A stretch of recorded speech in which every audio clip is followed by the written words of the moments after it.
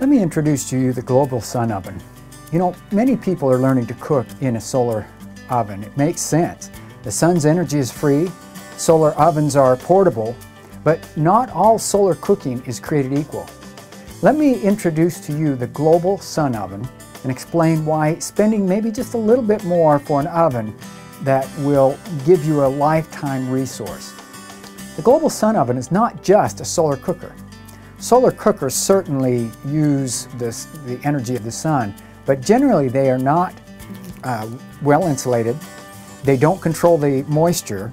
They are often not very durable, and they don't angle up to compensate for the angle of the sun on the horizon. But the global sun oven is all of these. It was designed to be not only a sun oven, a solar cooker, but an appliance and a traveling companion all in one. Let me just show you some of the features of the global sun oven. When you look at the global sun oven, you can see its rugged construction. It is housed in durable, impact-resistant plastic. The box is well insulated, and the lid will actually close quite tightly using the neoprene seal. This allows the oven to trap the moisture of the food to remain in the sun oven so that it does not burn or dry out. Now, this is a very important feature which allows you to leave the food maybe even in a little bit longer than you would normally or what you would expect, and it will not burn. Neither a conventional oven or other solar cookers have this advantage. So, what can you cook in the solar sun oven? Well, here are some of my favorites. Obviously, bread. It's one of the most common and the most delicious. Cookies and biscuits. What about chicken? And we know it's important to get chicken up to the right temperature, but you can be assured in the sun oven you'll have it plenty hot. Look at this chicken. Gumbo.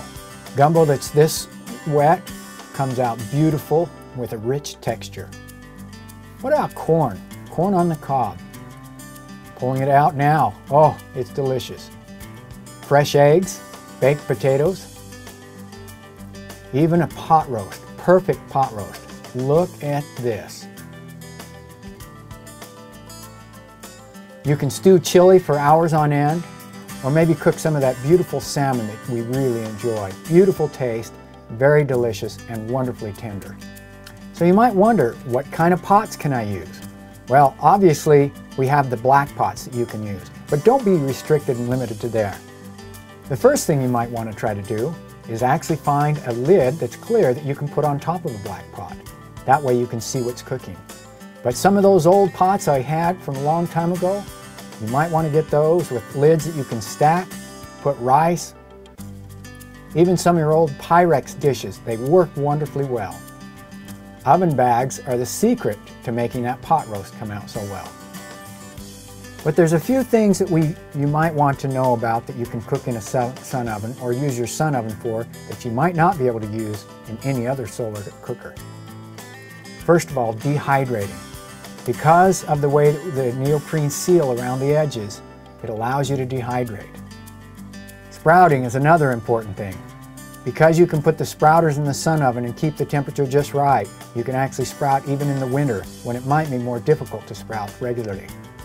Another very important thing you can do is use the solar oven to purify water. We hope you'll see that the value of the global sun oven is more than just a simple tool. It's actually a resource that you want to have in your emergency kit.